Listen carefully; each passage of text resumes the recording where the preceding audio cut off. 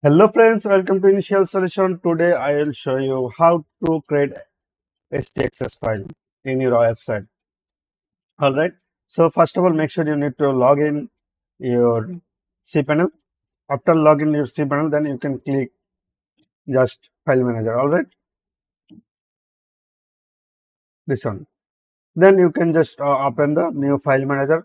By default, you don't see the htaccess file.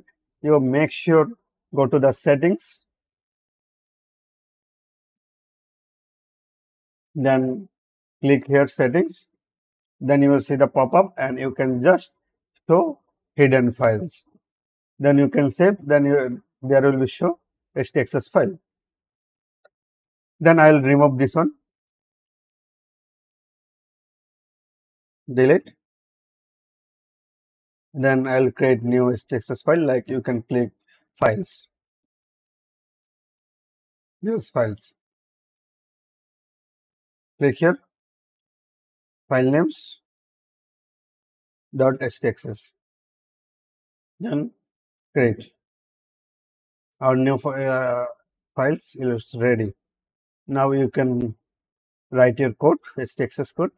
That's it, and thank you for the watching. Please like this video and subscribe our channel and comment if you face any problem.